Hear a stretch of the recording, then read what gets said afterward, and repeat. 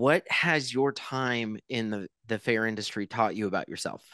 It's taught me that like this is what I want to be doing. Like I love event management. I love planning. I love being creative and bringing people together to create a memory or this experience. And so I would say that that's one thing that I've really learned. And I've also learned just from like the industry and being involved a lot that like I really like being in leadership, and I like having not control but having like that ability to take something from start to finish and knowing it's going to work, and finding how to fine tune it, and knowing I'm going to make mistakes, but how do we Right. go on the fly and fix it and still create something that's just so incredible.